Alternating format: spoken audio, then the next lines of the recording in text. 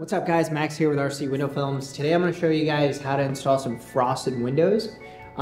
These are all side lights. Let me show you real quick. We ended up doing an install of a dusted crystal film. We're at the Riverside County Sheriff's Department, so they don't want any visibility inside. So this is a side light that we did. It's a 60-inch band and it's 24 inches from the bottom. So if you look close, this is a dusted crystal, and it's going to give you a ton of privacy while still allowing light. So when you come in the facility, when you come into the building, you don't see anything. So just adds that little bit of decorative design. It's a great looking film. So first thing you want to do, you're gonna get everything measured out. I like to use these bottom lines, and I just use a little Sharpie, which you can just clean off. So go like that. I grab a Sharpie, boom. Then I mark this side. Once that's marked, you want to go ahead and clean off the glass. It's important when you clean the glass to identify the type of glazing, because sometimes if you use, say, a scraper, you could potentially damage the glass. And this is tempered. It's a little bit softer, honestly. It's supposed to be harder, but it's a little bit softer glass, so it is prone to scratching. So I'm gonna show you how to clean it without scratching. So this is just a Scotch-Brite pad. It's not gonna scratch your glass. You can get these at Home Depot or Lowe's. The first thing, the solution that I'm using is a little bit of Dawn dish soap and some water. And then I'm just gonna clean off the glass. Again, I'm using the Scotch-Brite so it doesn't scratch the glass. Make sure to focus on the frames where the seal is. They opted not to take off the seals. You shouldn't take off the seals for this anyway. So now that I got it completely cleaned, I'm gonna go ahead and use a squeegee. One thing I like to do is I like to wipe off the edges with a paper towel. One smooth motion all the way down. I'm gonna get this now installed.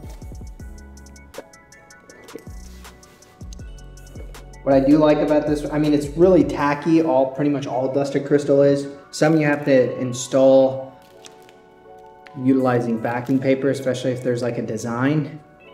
With this one, not so much. So that's it. So what I did right there is I back rolled it. So I sprayed water on the back side of the film. I peeled the liner and I laid the liner on the back side. And that's gonna allow me to unroll it and expose the adhesive. Now, I like to come down quite a bit, unrolling it just by hand.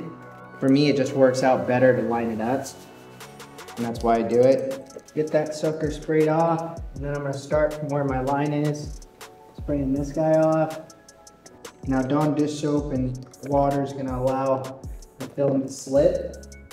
And it's right around there. And I'm gonna peel my liner off.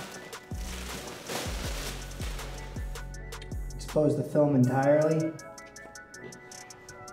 One little trick with this, because we cut this off of the film handler, what's really nice with doing a band is we know for sure that it's perfectly straight. So what I did is I put the straight edge on this side. I lined up my mark that I'd already marked earlier, and I'm setting that, making sure that it's lined up on both sides, and it is, and that this is perfectly straight. Once I have this perfectly straight, I know that my entire panel is straight, and then I can tack it down. I like to use this little squeegee for these sorts of jobs because you really want to press out the water. I got that nice and tacked. All right.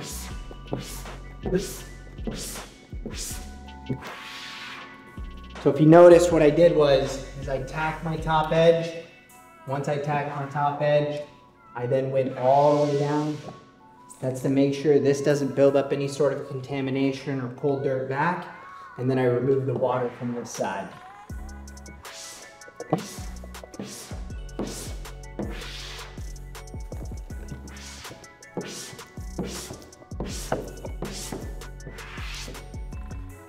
That's all she wrote. Now what I'm gonna do, check my alignment, check. This is still perfectly straight. We're good to go there. what I like to do is I like to trim it with this card. This is essentially just like a little spackle.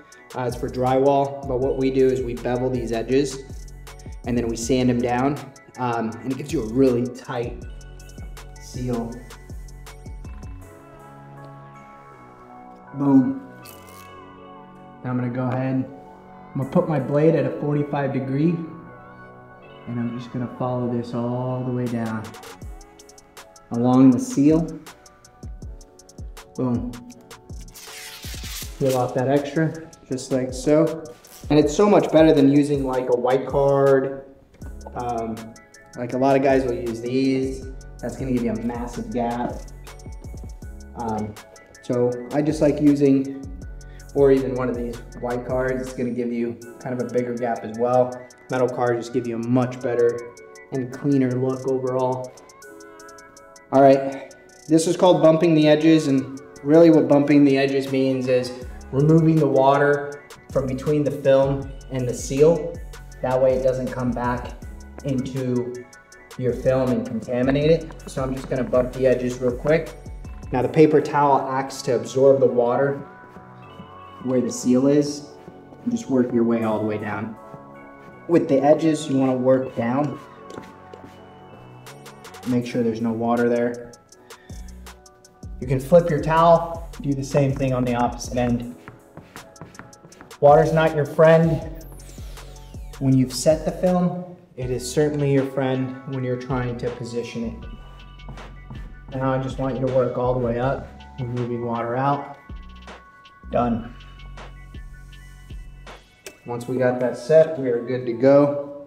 Customer will be happy if we cleaned it off. They are gonna have another crew come out, a cleaning crew, and they're gonna clean up all the windows. But for us, we just like to wipe them down. They look nice and presentable. That's how you install frosted film.